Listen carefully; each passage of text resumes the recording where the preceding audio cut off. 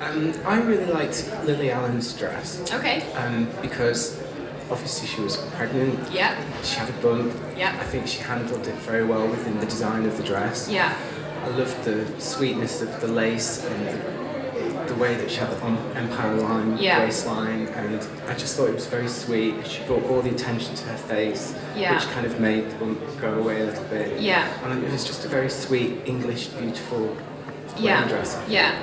I mean, actually, one of the questions I was going to kind of come on to, but as we're kind of here now, if you're a bride and you're pregnant, is that the kind of way to go with the empire line? Definitely. Empire line dresses, especially in lace, will kind of fall away from just under the bust line. Yeah. And it's good to imagine a kind of like a picture frame around your face and try and bring all the attention upwards to your face. Yeah. And then everything else just kind of disappears away. Okay. And I think she did that very well. And she had that great headpiece, didn't she? Did. And again, it took your eye away from her stomach area, and she had quite an outrageous headdress, but her neckline was very beautiful, and the whole dress and the whole mood of it was very uplifting towards her face. Okay. Which I thought was very beautiful. Yeah, it was. It was lovely.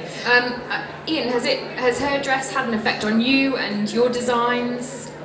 I think what we all need to realise is that lace never ever was out of bridal fashion. Okay. Lace has always been in bridal fashion. Yeah.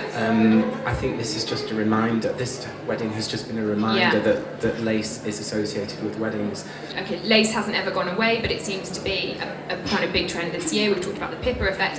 What other trends are you seeing in terms of, for wedding dresses? Which of your wedding dresses are really popular at the moment? What style? One thing that we've heard quite a lot of is that a lot of girls are now having two dresses, one for the day and one for the evening. That's one definite. Right. If the budget allows. Yeah. But that's definitely been something that we've had a lot of orders for and a lot of requests for. And is that